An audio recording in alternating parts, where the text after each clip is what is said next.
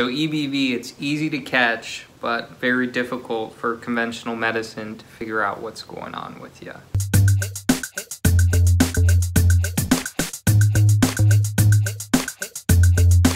So in our last video, we went through Ben's healing timeline. And then in the previous video, we went through his chronic illness story leading up to finding medical medium and all of the experience we went through with conventional medicine. In this video, we're gonna get into the specifics on how we healed his Epstein-Barr virus. So if you didn't see our previous two videos, I was really sick and I was going from doctor to doctor to doctor and not getting any answers that I was looking for. All conventional medicine wanted to do was provide me with another ineffective treatment, which then, made me worse. Conventional medicine, they only know of 2 varieties of Epstein-Barr virus, which is what I was dealing with, when there's actually 60 varieties of Epstein-Barr virus. And medical medium, he made them aware of the second variety of Epstein-Barr that they now talk about, but prior to that they only knew about one variety, and they still don't know the long-term effects of Epstein-Barr virus and how it works in our body. And how problematic it is, right? Yep, and how it causes a lot of problems, a lot of chronic illness and mystery symptoms, mystery disease. This Epstein-Barr virus is behind all of that. So in this video, we're not going to go into detail on the origins of Epstein-Barr, the transmissions, the types, the stages, the life cycles, or how it feeds, but you can find all of that information in Anthony's first book, Medical Medium, so go check that out.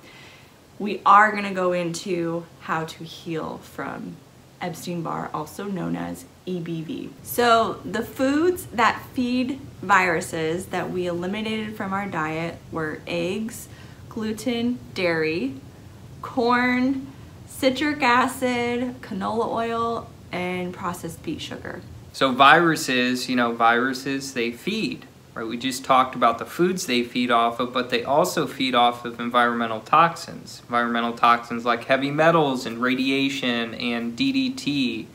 And so when we looked at that, we were like, okay, well, what foods contain these things in them? Because we're going to want to eliminate those too, so we're not feeding the virus through those foods, right?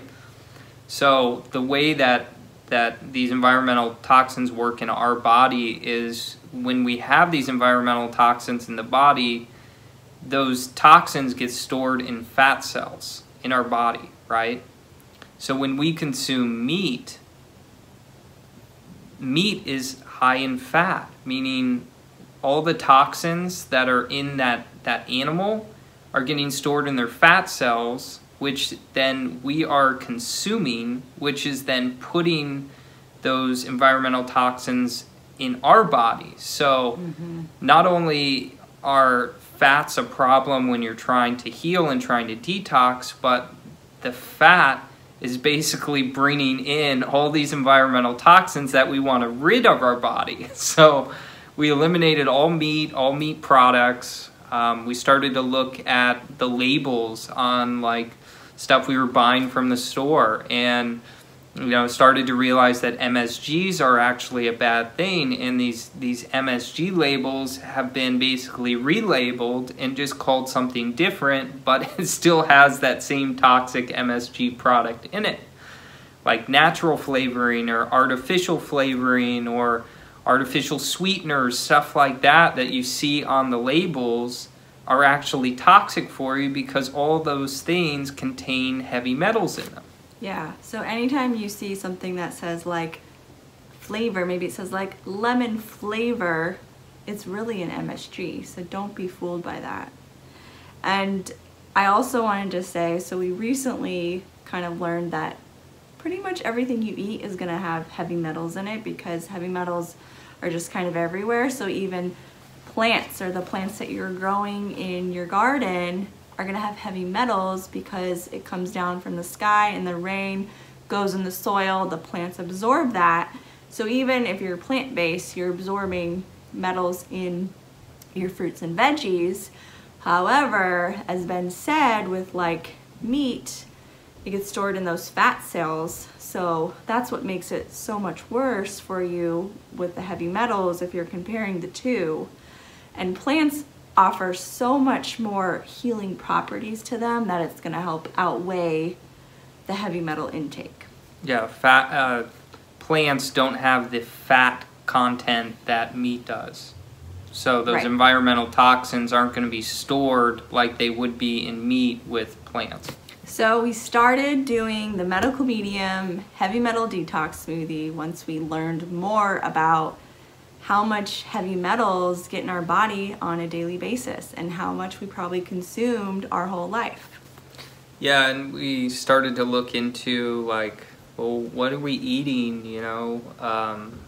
Are we consuming fruit and veggies right now? And are we making sure that we're buying organic?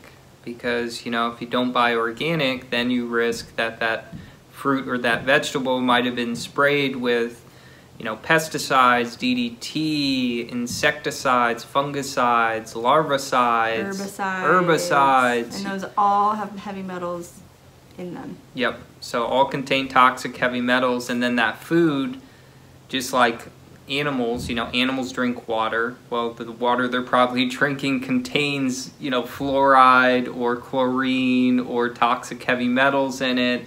The plants also get sprayed, or also get watered, right? So that water might contain the same stuff, and then, you know, that's getting on the plants too, but that's something you can't really help. It's just something you got to deal with. And then detox with the smoothie. Exactly, you protect yourself. And then we also made sure that the stuff we were buying wasn't genetically modified, because GMO foods, your body doesn't know how to process GMO foods. They look at a genetically modified food as a non-living entity and immediately push it out of the body and tag it as, you know, a toxic thing. Yeah, sees it as like a foreign object in your body, pretty much. So that's not everything that we have eliminated from our diet to really clean things up.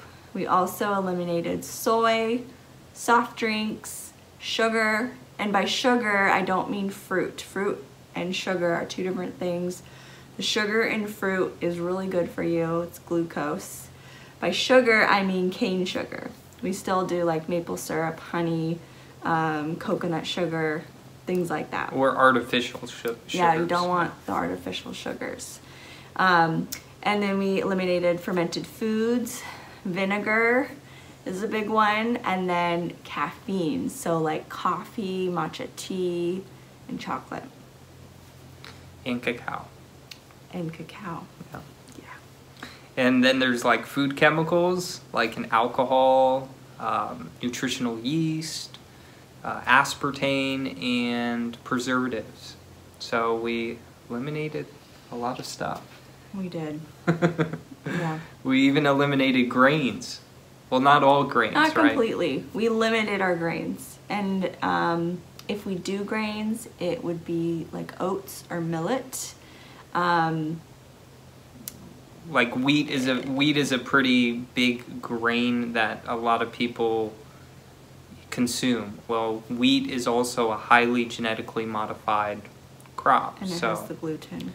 Has the gluten in it as well. So a lot of these, the GMO foods we eliminated, and a lot of the grains unfortunately have gluten, so we had to eliminate those. But you know, oats is a good one, and millet, and those are probably the two grains you can continue to eat on the medical medium. Yeah, and quinoa is okay. It's just really hard on the digestive system, so it's not. We just avoid it, and we just we do. Sometimes, like in a blue moon, we'll do brown rice. That's okay too. But yeah, like he said, oats and millet are like the top two like best grains to have. Yeah, and then a lot of people were asking this in the last video. Well, do you like limit your salt consumption? What do you do for salt? Yeah, we definitely we limit it. Yeah, for sure. And once we read more about salt in Cleanse to Heal when it came out last year, we were like way more conscious of it, and you know, making dishes, trying to eliminate the salt and add more herbs for flavor, or more lemon or lime, because that's a really good substitute for that saltiness in a dish. Yeah, you can make some really good potatoes without salt, and you just use, you know, herbs as your seasoning, and it's awesome. Mm-hmm.